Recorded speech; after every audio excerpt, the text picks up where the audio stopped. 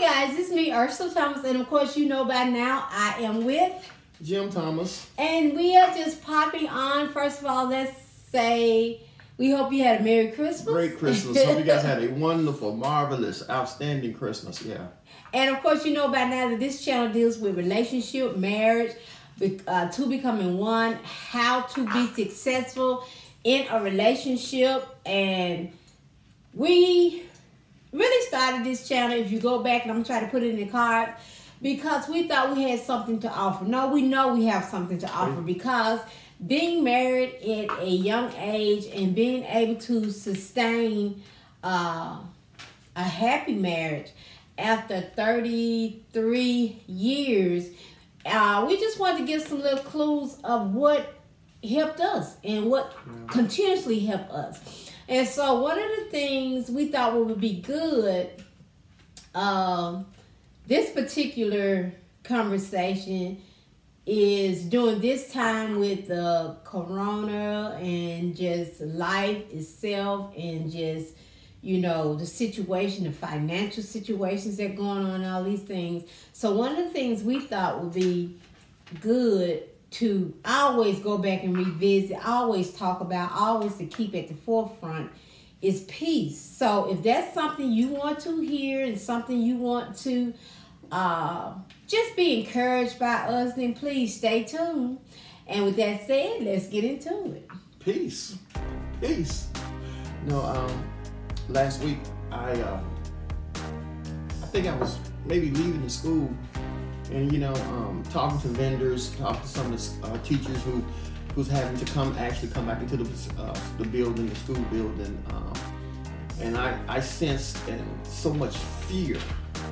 It had gripped them, and even to the point where not even wanting to come out in public. And I sensed there was a great sense of fear. And as I got in my car, the Holy Spirit just started speaking to me. He said, you know, my peace controls the ones who wants it to control. And I couldn't understand it at first. And I came home and I talked to my wife. I said, you know, we really need to be talking about peace. And the Holy Spirit said, no, continual peace. And I think that's one thing that we really need at a time like this is continual peace. And how does continual peace look to you? And one thing that how continual peace look to me is that I can't allow myself to watch so much TV. I can't allow my spirit man to watch so much TV, and there's so many reports that's out there from state to state to state, and who has this and what's happening, and it will actually put you in a sense of fear. And if you stay in that TV so long, it blots out what God says. How many times have you been in a place where you wanted peace in your life, and the thing that didn't bring you peace, you continuously talked about it, you dwelled on that thing, you reminded yourself, you reminded others of where you was at, what had happened to you, and it builds no peace. And we're in a place now where it's time for peace to be exemplified in every facet of life. In politics, in the social arena, at home, at work, in the school system. Just peace. And how does that look to you? How does continual peace look to you? You know, it's so interesting because I was sitting here as he was talking and I was thinking, you know, a lot of times people say, you know, I want peace, you know, I desire peace. And they don't know how to attach, I'll use that word, peace to them. The thing about it is the Bible tells us that pursue peace. We are to pursue peace. Pursue peace without means. The thing about that is, in order to pursue peace. That means go after. When you pursue something, you go after it. You don't allow it to escape you. You go after it. And you say, well, how do I go after it? Well, God tells us. He said his peace, nobody else's peace, not your peace, not my peace, but his peace. He said it surpasses all man understanding. So the only way we really can pursue peace and go after peace and adjust peace within us is taking biblical practical steps to find out what this look like. I think my husband explained it very well, and that's hard for us as human beings, let's be honest. But he explained it very well when he said that, you know, in the Bible tells us, he says, think on those things. So I tell my husband all the time, one of my favorite trips is before anything that I could allow to come in to take that away or anything like that, or if I find myself going to a certain place, I think on this trip. Me and my husband took a trip in 2017, I believe it was, and it was such a fun trip for us. It was a cousin retreat. We took off work. I left early. He left early, and we drove the countryside. The countryside, guys. We had never. We thought we had driven countryside before, but and I'm a person that I love. It's something about the nature of God that just automatically brings me peace. Being by water. I'm giving you tips. I'm talking about for me. Being by water. Going looking at the lake, going looking at water, walking downtown where we have the water, early morning drives, drinking my coffee early in the morning, things like that. And so when we was riding, and there was so much countryside, and we was seeing the cows, and we was going up the hills, and we was going on Highway U and Highway P, when we got to a town, we stopped and got us a cup of coffee, and the coffee was so good. Yes. And we were riding, and we was listening to the music that we could get, and we had we filmed, and we had such a great time. So that's something sketched inside of me. Now, after that, we had some situations occur that really brought a trying time to both of us. So whenever I start feeling a little kind of way, I can come and sit and just look out and just drink my cup of coffee, and I reflect back on that time and the fun we had, and that automatically brings me peace. So what you have to do is, and that, believe it or not, is the peace of God, because what did he say? The things that bring you joy, things that are good, the things that are virtue, innocent. He said, think on those things. Now, the reason he told us to think on those things is because those are the things that can change and adjust our attitude and can allow peace to come in. Because even for that moment, not saying you won't go back there, but even for that moment, that hour, that 2 hours, you will have a sense of peace. And if you practice that continuously, you will find yourself more and more having that sense of peace. And sometimes, we try to rush things and try to rush God because we feel like we know what should be happening and how it should be happening. And, I don't care if you find yourself doing good for 6 months. Then that 7th month, you feeling some kind of way. Take your time, go back, allow that peace to come and embrace you and comfort you. God's peace is always with us. Yes. It's only how we allow it to comfort us. Because a lot of times the situation we feel like be so damaging and so destructive that when God's peace try to come in, the destruction and the damaging stand God and God away God's peace. And you say, what does that mean? What does that look like? When you always have the peace of God. It's always present before you. He said you pursue it, right? So when you find yourself getting ready to want to pursue God's peace, that damage and destructive mindset and behavior automatically come up. And when it come up, it puts God's peace at a standstill. So you can't find yourself being able to go around it and pursue it because you have given it the authority and the power to stand against God's peace. So you say, I want God's peace, but you can't receive God's peace because what you have allowed to resist God's peace is still there. And it's not going to go away until you make a conscious decision that, hey, I want you to go away. And we, for whatever reason, we hold on to things for different reasons. And that's why we have to sometimes really sit and analyze, why am I really holding on to this? What does this do for me? One of the things I remember I used to watch Steve Harvey, and he would say, what was it he said? How's that working out for you? Mm-hmm. And if you find yourself that it's not working out for you, then you got to find out what works. And we're not saying it's going to happen like that. We're not saying it's going to happen overnight. We're not saying that. It's a conscious decision to work toward it. It's an effort that you have to put forth to work toward it. And I promise you, on a continuous basis, it gets better and better and better and better. And I truly believe if you keep trusting God and keep allowing the word that you hear that's from God to really reside inside of you, I truly believe before you know it, it'll go away. Some days are better than others. Some months are better than others. Some years are better than others, because the enemy has to always come and try to re-represent it in a different way.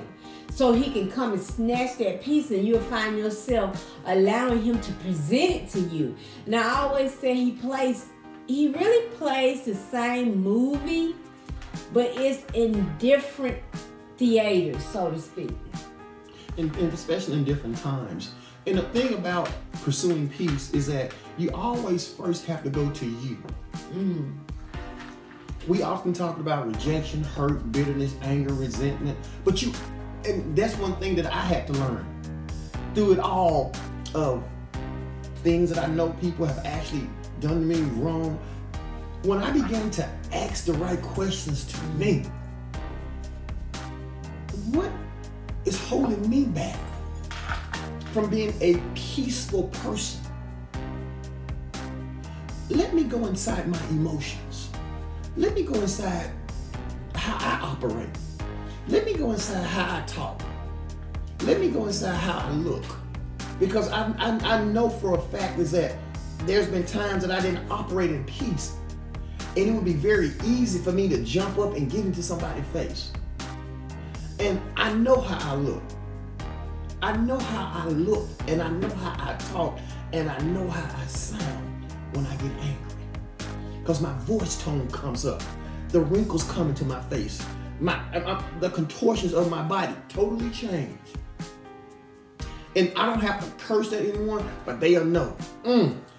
This brother, hey, I better step back. I better either step back or I better step back up. I better step up to the plate. Something to go on. Something to go down.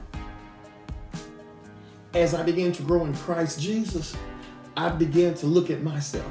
And I asked myself, could I have done something differently? And my background and my family, we are loud black people.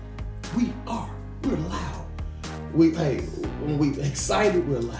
When we angry, we're loud. When we try to be quiet, we're loud.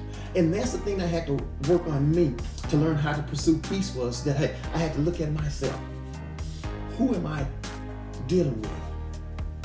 And how do they see me? Or how do I think they see me? And the more and more I began to look at me and ask myself certain questions, somewhere down in my emotions, things started changing. I didn't desire to be aggressive. I didn't want that aggressiveness to be seen outwardly. Because when that aggression was seen outwardly, guess who else felt that? My wife, my children, and people who was around me said that they loved me. Or, what the came over you, boy? And I had to actually learn how peace looked. I pursue peace with my wife daily. But before I can pursue peace with her daily, I had to pursue peace with me daily. And vice versa. And the way I do that, I work on me. Every morning I get up, I make a conscious decision. Hey, I just want to have a good day. And I have certain routines. One of my routines is that the things that bring peace to me is that, and I'm being honest with you guys, is taking a shower. Because I grew up in the country where we didn't have running water. We had to warm our water. And it was a lot of boys, it was a lot of us in the household. And now that I'm older and God has blessed to have a nice home and drive cars and, you know, I'm just being real with you. When I get up in the morning and I begin to take a shower, a hot shower, man, that brings so much peace to me. Because I knew where I came from. Just water itself. Soap, good soap. Some expensive soap that can make my body smell real good and soft and moisturized. You know, I thank God for that because why? I mean, it's just the little simple things. Being able to put on some clothes. Being able to come into the kitchen and find some food.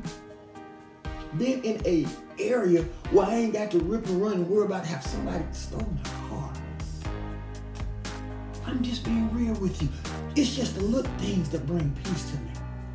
So now when I interact with some of my other sisters and brothers who's having a really tough time, how do I give them that peace that's on the inside of me? I'm talking about that continual peace. And sometimes it just comes to the point where, hey, just be in the ear. Or to the point that, guess what? I'm going to encourage you by nature. Didn't know that. And even to the point where my wife used to point that thing out to me. And sometimes being an encourager by nature, it'll kind of have you want to lie sometimes. It really will. And I've had to learn about that. How do I balance off telling the truth while I'm trying to encourage people? And I thought about that thing. And God said, when you begin to tell people who they are as it applies to what I said about them, it's no lie. I said, sister, you're going to be all right. Brother, you're going to be all right. You're fearfully and you're wonderfully made. Who said you was overweight? Who said you can't make it? Who said you was broke? I'm looking at a multi-millionaire. I might not be able to give that to you, but you know what? I can sure give you something to take care of you for now. How can I serve you? Because I love you. That breaks the wall down. And all those walls that was built up from the enemy. And as you begin to break those walls down through just simple understanding, I do understand. I do know what it means to be not have money. I do know how it feels to not know how you're gonna get your bills paid. I know how they feel. I know how they feel. But I want to encourage you. It's not gonna last. And I do this. And I just tell people, I say, hey, and just by you communicating with me and sharing your emotions with me, God has already met your needs. God said he will never leave you, nor would ever forsake you. But I did all this and I did it. I said, it ends right now. So in the process of trying to pursue continual peace, there's some things that you got to say to yourself. What is it about me that I can't let certain things go? What is it about me that makes me so angry? What is it about me that makes me say ugly things about other people that I know that was true, that may not be true now? You know what? That's so good. And I want to interject right quick and just say this also is that, you know, you are always continuously learning yourself. Mm-hmm. So a lot of times we think, you know, once we reach a certain age, you know, we know I know me, I know myself. But learning yourself really should be a continuous basis, because you shouldn't be the same. I shouldn't be the same today that I was yesterday. I should learn something new about me today that I didn't even realize, because so much stuff about us personally goes over our head. And then even when other people try to bring it out, we be like, no, that ain't me. But on the outside looking in, that that person can see stuff that you are overlooking. And some of the stuff you know is you, but some of the stuff you're overlooking. But if you allow yourself to be honest with yourself, then you'll say, you know what? And I tell my husband all the time, I learned something new about me. I learned something. So I thank God, because I love learning about me. Because the more I learn about me, the more I accept about me, the more I'm willing to grow in Christ. Because God can tell those things to me, and I receive them, because I'm going to tell you why. And the reason I say that, not saying that I won't receive from somebody else, I'm just saying that we have a tendency as human beings, we believe ourselves more than we believe anybody else. And you say, no, that's not true. Yes, it is. And I'm going to tell you why. You can get up and look at yourself in the mirror, and you can tell yourself, I do not look good in this dress or this suit.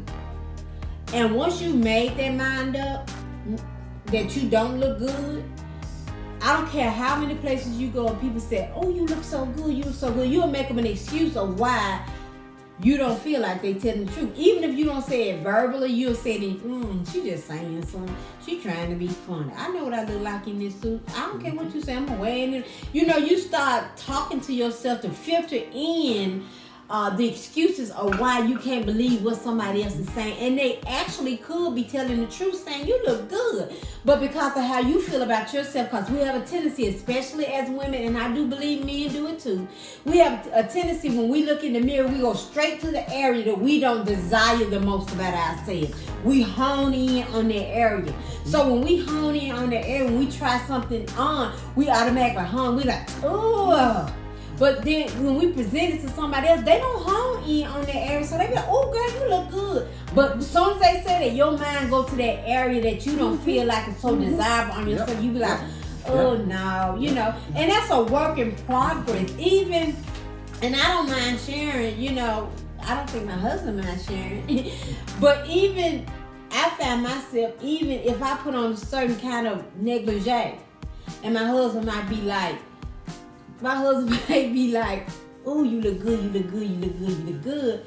But I'm thinking to myself, you know, but if I do this, it'll look much better. If I do that, it'll look much better. Because I've already preconceived the thoughts and notions that how I already perceived it instead of what he's saying.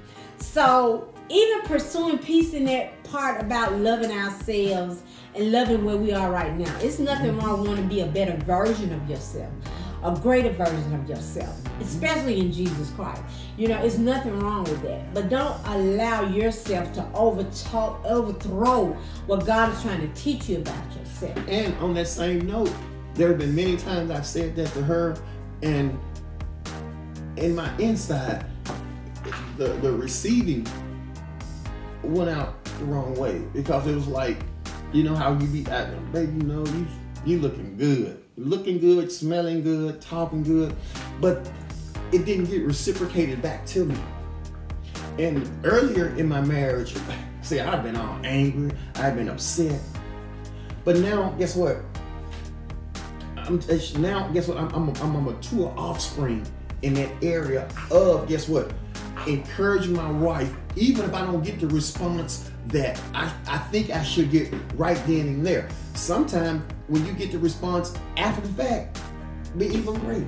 But I want to share this too. A lot of times is that, especially during those times, it's because of what's going on personally within I say myself. Because if I'm not believing what you're saying or not trusting what you're saying, I'm like, oh, he just lying.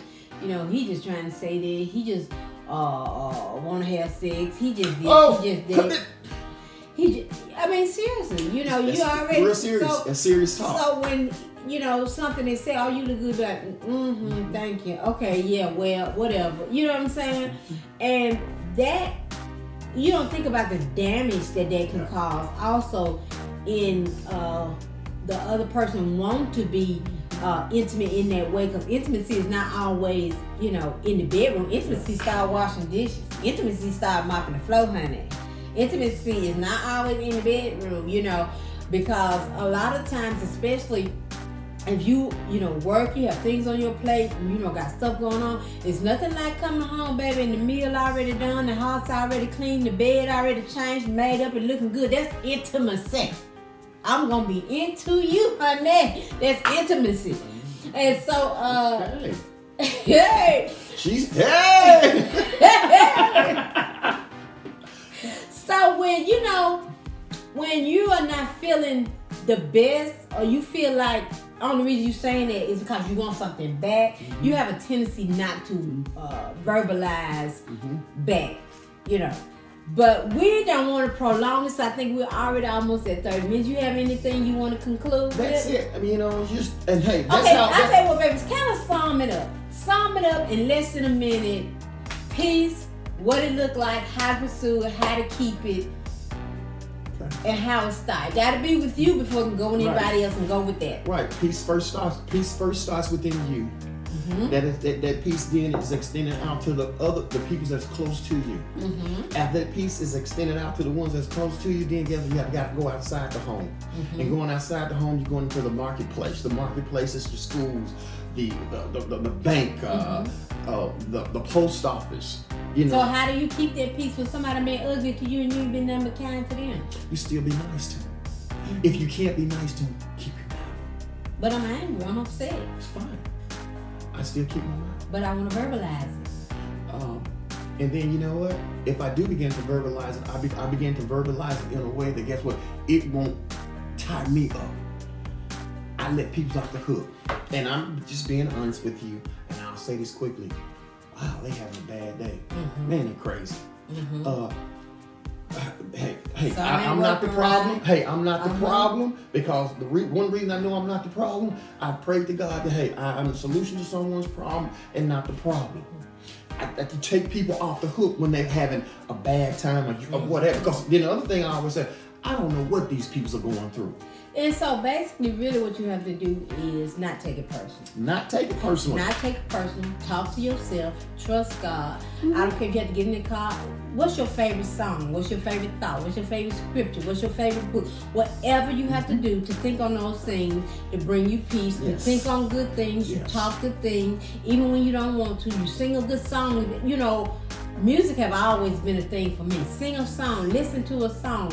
Dance, rock, pop, jump, whatever you have to do, and you'll find out that can change your mood. If you change your thought, it'll change your attitude, it'll change your mood, and it'll change your day. And one thing I try to be consistent on, especially when I'm by myself and I'm not around my wife and stuff, and sometimes she's not able to correct me. Jim, don't say that. No, is I pray for those people. I pray for them. I don't say stuff I used to say. Especially towards a color. Father God, you know exactly what the problem is, God. And I just dispatched the angels to do spiritual warfare on their behalf. And I just speak life into them. I said that they shall live and not die and declare the good works of the Lord in Jesus' name. Just something real simple and small. And so, those are some key elements we just wanted to share during this time. It's Christmas time. People feel sad about different things. They, don't want to feel like that. They want to break that mold. So we just want to pop on real quickly. We in a different setting. I know y'all know, and I think there's gonna be it for us, because I like being able to sit at the table and drink my coffee and just so have my cup says peace, coffee. And so with that being said, guys, we love you guys. Please like, share, subscribe, hit that notification button. We are going to be more visible. Yes. As one of our goal sets in 2021 is to be more visible with more topics and share more our life, not only our life lesson, but our life with you guys. And we want you to know that we love you, and we want you to know, as a married couple, you work this thing out in God, and you will watch God. Watch God. He says, stand still and see my salvation. How both of you, even though you're individuals, but you're connected as one. Love you guys. Bye.